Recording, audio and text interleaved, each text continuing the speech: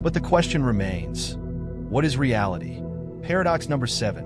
What is time? Time is a physical magnitude difficult to understand. Although we experience it as a sequence of moments, according to relativity, time isn't absolute. It's influenced by gravity and speed, meaning each object in the universe has its own time. Time seems to advance in only one direction, toward the future, with no possibility of going back. Yet physics equations tell us nothing about the present or any particular moment.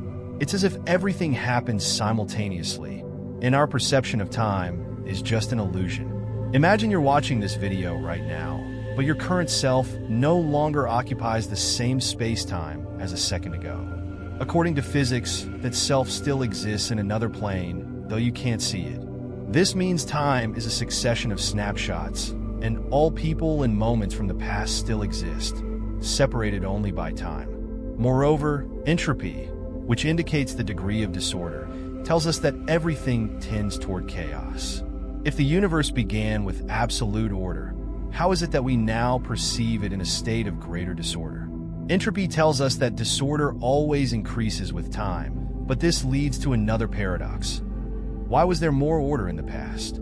This arrow of time causes time to advance in a single direction, but it's unclear why. Some scientists propose that there could be more than one universe, and in others, the arrow of time could point in different directions. That is, the past of our universe could be the future of another. But what is time really?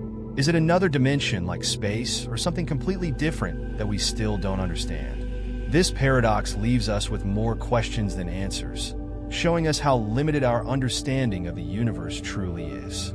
Paradox number 8. The universe expands into nowhere